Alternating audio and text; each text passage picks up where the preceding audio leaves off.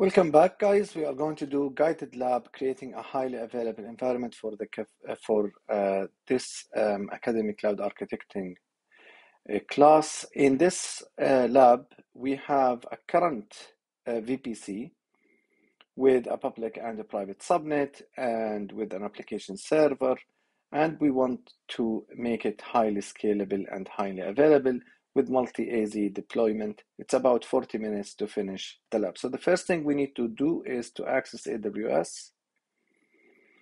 So let me access the console now. As you can see, we need to go and see if we have the current VPC, which is the VPC that we need to use for this lab. So we have a lab VPC. In the subnet, we have lab VPC as well, with 4 subnet, 2 public and 2 private. And then we have an NAT gateway, as you can see, but still in pending because I just rushed the creation of the lab maybe. So we need now, in the first thing, we need to go and check as well after NAT that we have route table. And you can see those route table are associated with the lab VPC. So all we can see there is many things which are look good. We can also look to the access list, network access list, and based on step number 11, we can see there is a network access list for the lab VPC with inbound rule, all traffic inbound and all traffic outbound are allowed. We want to check the security group. We have an inventory app security group and a DB security group. We want now to create an application load balancer. So let us go to the EC2, and from the EC2 we create application load balancer. Now this load balancer will act in the public subnet. Create a load balancer. It's going to be an application one.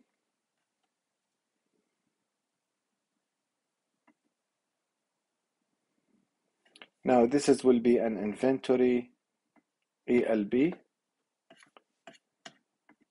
It will be an internet facing IPv4. It will act or work in lab VPC in the first availability zone with public subnet 1 and in the second availability zone with public subnet 2.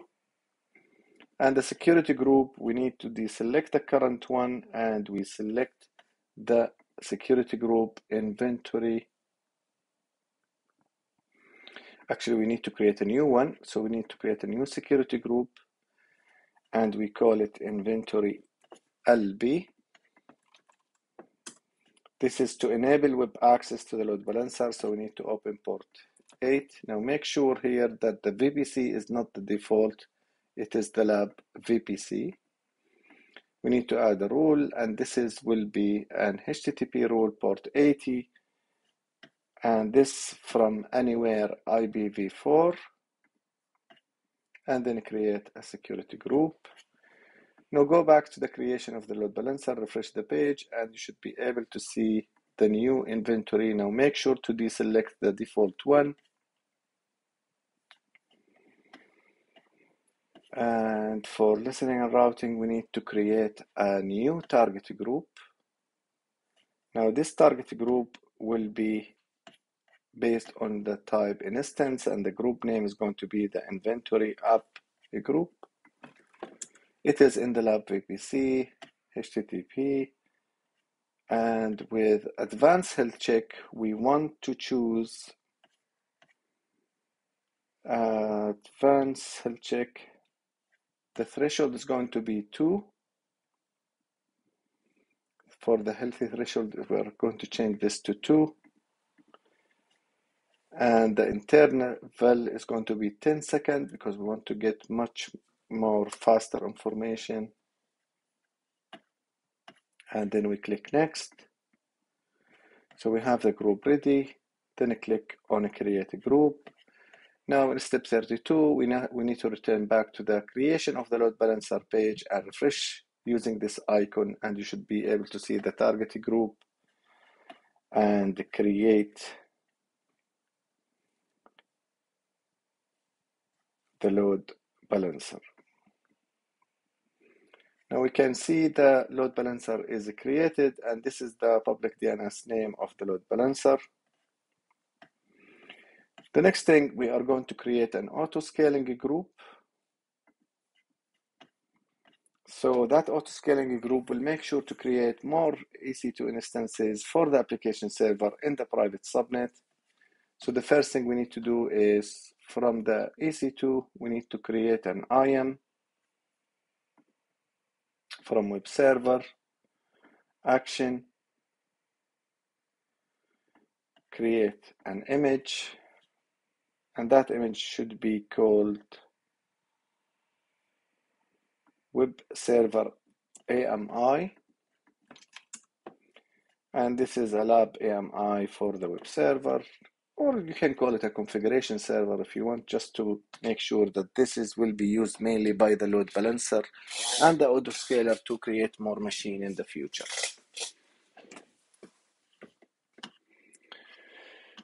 Now we need to go back once this AMI is finished and available, and we create a launch configuration. So we create launch configuration, and this will be an inventory LC or launch configuration. Now hopefully by now the AMI is ready, but still in creation, so we need to wait for a few minutes for the AMI to be ready. Now I can see the AMI okay. The instance type is going to be T3 micro, which means it's going to be the new one that we are going to use basically in the lab. We usually use T2.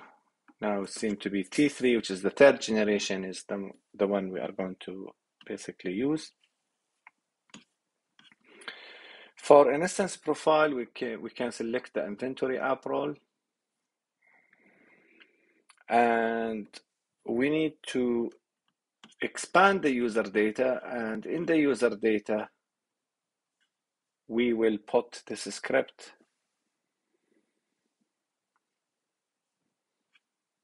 Now we should select an existing security group, and that security group will be the inventory app,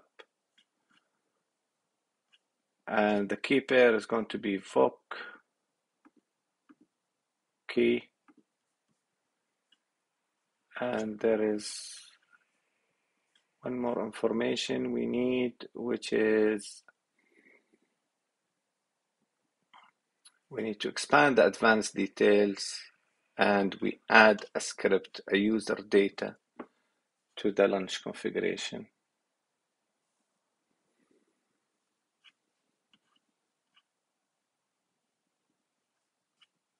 Here it is. So that's the script. We need to copy that script from step 45 and we paste it here. Now we need to select that launch configuration, and from the action menu we create an auto-scaling group, and that auto-scaling group is going to be called inventory ASG, and it will use the inventory LC. It's going to be in lab VPC in the first availability zone and the second availability zone, a private subnet. Now ID select by mistake public, so let me remove it. Private subnet in the first availability zone and the private subnet in the second availability zone, then click on next. We will attach it to the existing load balancer, which is the inventory app load balancer, and the things that we need to do for health check, we want to make sure that the ELB do that, and the grace period is going to be 90 seconds, about 1 minute and a half, and then additional setting. We need to have 2 desired and 2 minimum and 2 maximum. Now the scaling policy, we choose none, and we select next, add notification. We do next here, and for the tag we add name, and for the name we need to select inventory app. Most of the time you will try to distinguish this, and then we are going to create a security auto-scaling group, and that the group is ready. Now we can see that this group start to be active after we create it, but this will take time because now it's updating the capacity, so we need to wait for a few minutes because the minimum and the maximum here are 2. So we can keep waiting or refreshing the lab. You can also go to the instances and see if there is any new instances start to appear here in the web server and in your load balancer as well. We can proceed now to task number 4, and we update the security group. So we need to select the inventory app security group, and then from inbound we edit the inbound rule, and the inbound rule we add a new one, and this is going to be HTTP. Now the custom is going to accept the traffic only from the load balancer. So once you go custom and you type SG, you could see the security group that we create. So that's the inventory LB, which is the load balancer group, which accepts traffic only from the load balancer. And we save the rule. For the DB security group now, that DB security group, it needs to accept only the traffic from the application security group. So we need to delete the existing one, and we add a new MySQL Aurora. And the custom will be the inventory app security group. And this will accept the traffic only from the application server. And we save rule. Now we can test the application. We can go to the instances and see if there is any permission happening or a new instances appearing here. And now we can copy the load balancer public DNS name, and we basically test that we can see the application, which normally take a few minutes, guys, to give us a correct performance. You can see the inventory app is ready and the testing is successful. You could also go to the target group in your load balancer and check. And you can see these are the both healthy instances that we have. We can also test to the Amazon EC2 console, and we basically terminate the web application. So let me go back and do that. From instances, the web server will try to stop, terminate.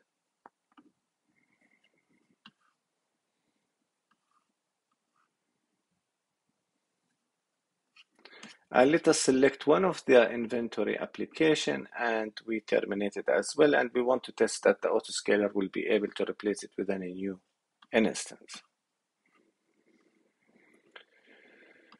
Now in optional task 1, we need to make the RDS highly available. So for that, we need to create a multi-AZ deployment. So let us go to the RDS.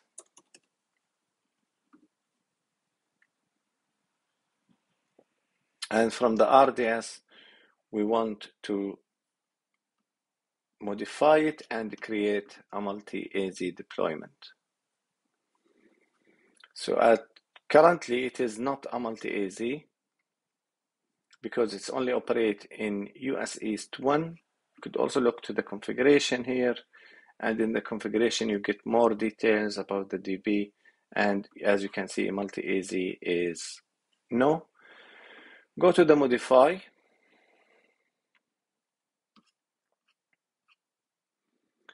And from modify, we will go to the availability and durability, and we will select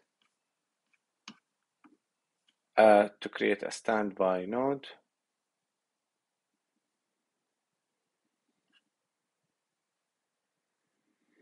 And this is the DB will be, in our case, it will be db.3.small instead of micro. And the allocated storage will be 10 instead of 10 instead of 5.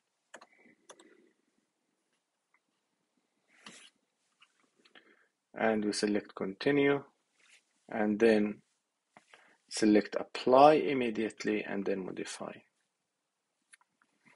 So this is now will take action to modify the RDS, and the RDS now will create a standby node.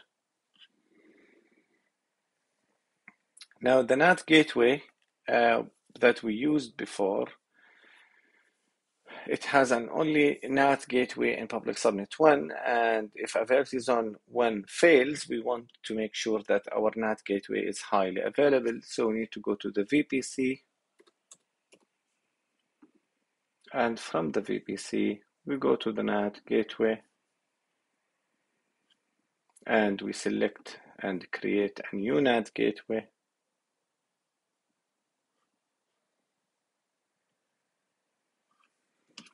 We will select public subnet 2,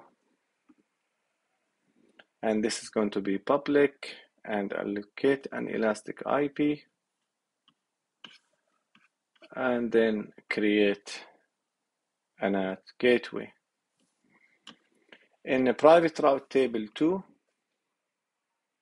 let's go to the route table. In a private route table, which is this route table, we'll create a new route table, and this will be called the private route table 2, and this will be in the lab VPC, and then create. And in this route table, we need to go to the routes of that route table, and you can see there is only one route, so let us add another route for the NAT gateway that we just created. Now maybe it will be much better if you go back to your VPC from another tab and just check the NAT gateway ID, the new one, which is F52. I could copy it here. And let me see if I can see this one, F52, yes, and save changes. In the subnet association now, we need to edit the subnet association. We select also private subnet 2 to be associated with this new route table with the new NAT gateway that we choose. Could go back, double check. You can see now the application load balancer is still working. From EC2, I could see I'm maintaining the number of inventory app, and the one I terminated just replaced by a new one, and that will be all for this lab. You can submit it, and thank you for seeing this video.